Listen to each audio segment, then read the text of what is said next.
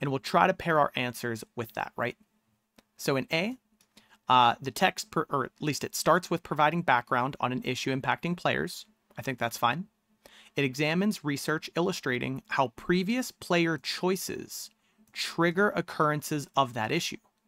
Well, let's break that down.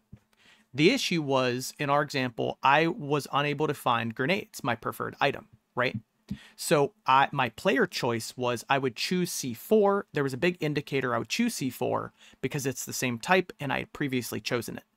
So me choosing C4 does not trigger there not being grenades in a match, right? So this is just completely irrelevant. So not going to be A. In B, it presents a pattern increasingly identified in Fortnite matches, true. Relates a finding formed by two researchers analyzing that pattern. I think that's okay. And then offers details that demonstrate how the researchers arrived at that result. So that's tricky. So we have an aim, we have what they were looking for. The methodology, how they arrived at the results, this is all their results right here.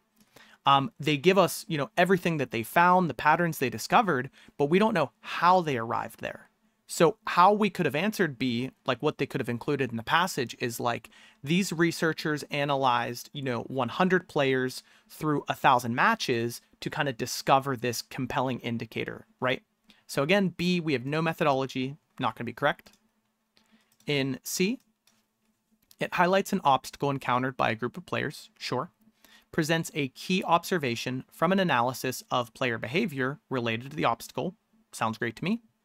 And then indicates the broad relevance of that observation.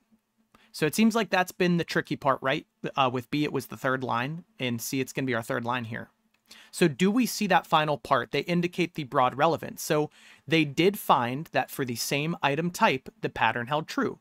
I would continue to choose C4 in place of grenades because I chose C4 before when I couldn't find grenades.